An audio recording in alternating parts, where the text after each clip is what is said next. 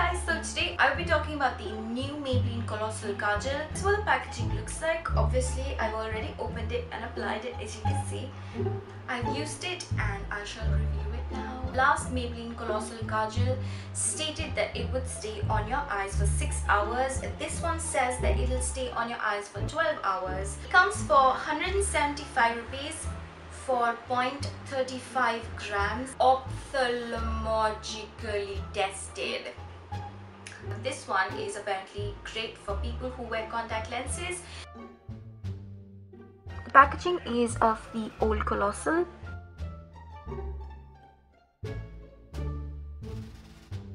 As you can see, it is quite intense, but not so in the first swipe, because I did the first swipe in a very loose fashion. The second swipe, on the other hand, is very black.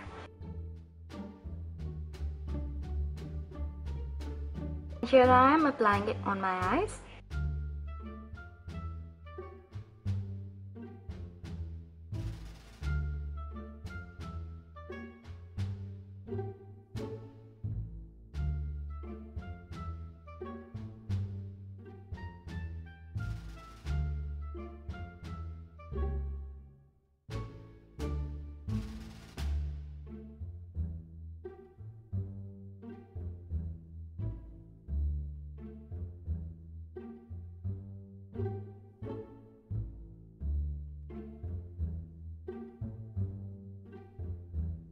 Right now I've just lined my lower lash line, but when I did use it, I lined my upper lash line and I made a slight wing at the end, and then basically the whole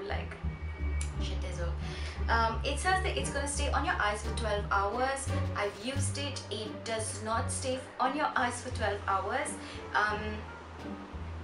If you are going to apply it on the lower lash line, it's going to stay on your eyes for about 10 hours, and 10 is the time that it will start to smudge.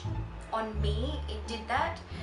But if you are going to do a basic eyeliner like that, then it will not smudge. But if you're like me and if you do a winged eye, then it will start to smudge within 7 hours, and by the time it will be 10 hours or 11 hours, all of the product is going to become like a big blob. I think it's a nice kajal. I think it's the sort of the same thing as the last one. The packaging is the same.